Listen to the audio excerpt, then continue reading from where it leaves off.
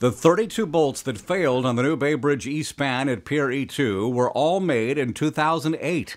The bolts made in 2010 have been subjected to numerous tests, and the results don't require any remediation before the bridge opens to traffic.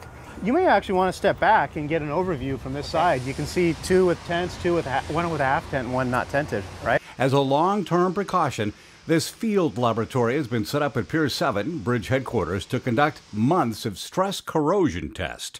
At the bridge, these bolts are at 70% of their load design. Here, the critical ends will be bathed in a corrosive salt solution in what are called wet chambers. There are two 300-ton hydraulic jacks on one end. There's the jack in there. You can see the jack in there.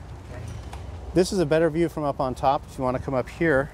Over a 23-day period, the pressure will begin at 30% load for 48 hours, then 40% for 48 hours, then incrementally increased, step by step, past its bridge load of 70%. But if it still has some broken by 0.85, we are then going to pull it until it breaks. And whatever load that is, we will break these rods. A misconception of this is that we're going to find out how many years or decades the rod would be good for until it breaks.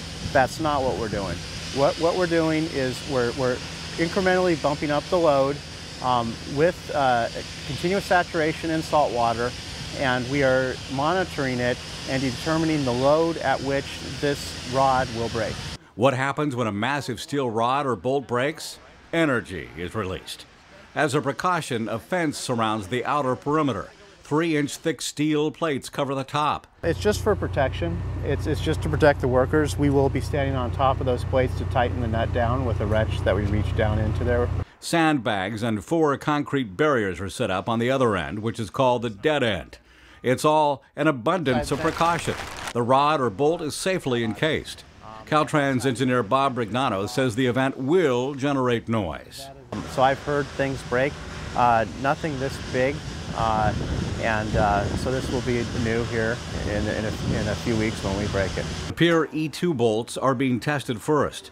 Other bolts and rods from other parts of the bridge will also be tested. There are 4 outcome possibilities.